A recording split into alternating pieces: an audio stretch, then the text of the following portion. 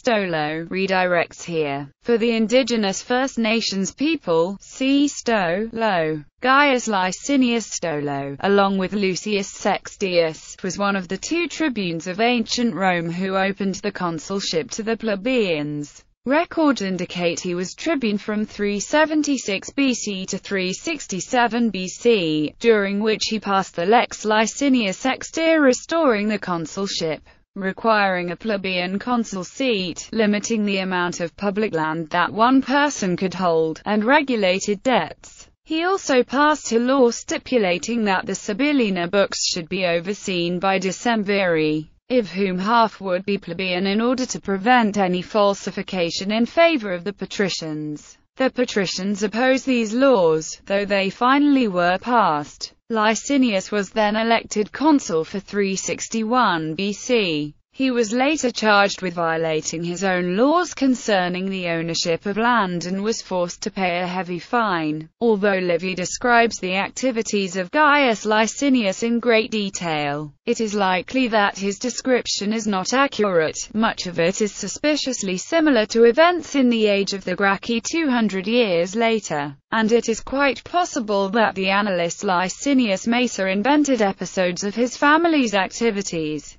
He was married to the youngest daughter of Marcus Fabius Ambustus. An anecdote frequently told said that Stolo's wife urged him to procure the consulship for plebeians through the Lex Licinius Sextia, as she was jealous of the honors of Servius Sulpicius Praetextatus, the patrician husband of her sister, as early as the turn of the 19th century. The German historian Barthold Georg Niebuhr pointed out the historical untrustworthiness and contradictions in this tale.